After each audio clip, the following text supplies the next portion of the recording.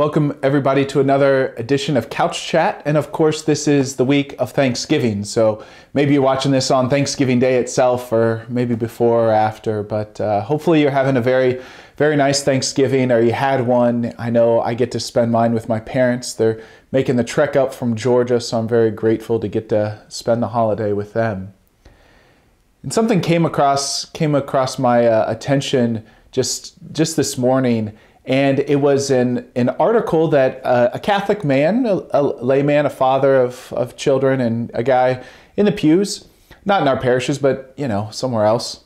He wrote an article that was published throughout an online magazine, basically criticizing his bishop by name, very specific events, and was a bit like just disheartening to have this open criticism. And it's not anything, at least in my opinion, that's huge. And you think most of those things, well, shouldn't you have those conversations?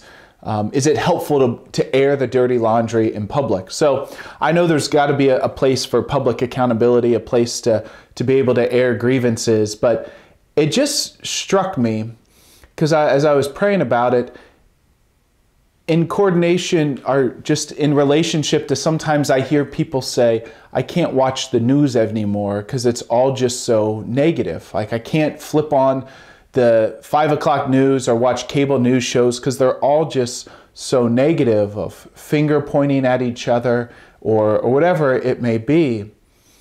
And unfortunately, sometimes this enters into the church too. And I think this article would probably highlight that finger pointing at each other is just becoming a way of life, is becoming so much a part of our current American society. And I think probably all of us can agree with that.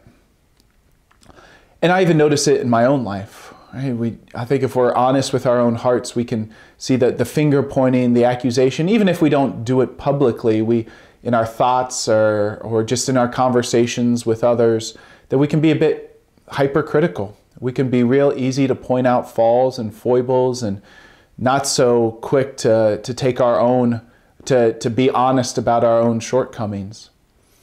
And saying all of that, maybe just to give one concrete way out, because we probably all see this in our own life, this kind of tendency to be critical. And maybe husbands and wives, you can find this with each other, maybe parents and children, maybe coaches, maybe in the workplace, wherever it may be, or even in the parish community. This spirit of criticism seems to be entering our church, our world, our lives, and I can speak from experience, my own heart.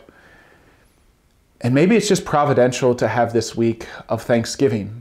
Because one of the ways out of being critical, one of the ways out of being negative, is turn to the Lord in gratitude, and to turn to each other in gratitude, and to be, if there's kind of a spirit in our world of being hypercritical, maybe we need to be intentional about being grateful, to be able to shed praise when people deserve it, to be able to say thank you to God. And when we come to the Lord in prayer, rather than bringing all of our grievances, all of the issues that we experience, to come to Him in thanksgiving, to recognize all the good things that are happening, to be able to celebrate what the Lord is doing and the people who make this possible, all the good that the Lord is doing. And so maybe we just take this holiday very seriously this year, this Thanksgiving holiday, as an antidote to what's going wrong in our world. That it's an antidote to transform criticism into gratitude, and to kind of take personal responsibility and ownership for that ourselves.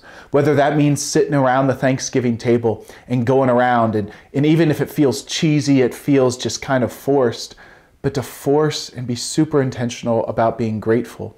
Whether it's in our church, whether it's in our communities, whether it's in our families, it's one of the great antidotes for criticism. And so with that being said, there are so many people that I could express gratitude to. And unfortunately, there's always people that I would forget. But there are so many people that help keep the church in our local communities running, firing on as many cylinders as possible, and thriving. And I wish I could name them all, but if you participate in any way, whether it just means showing up to Mass and praying, thanking Almighty God for all that He has done for you, or maybe you get to be a mentor couple in our marriage prep process, or maybe you teach kids in CCD, or you just do something behind the scenes and clean the church pews. Thank you.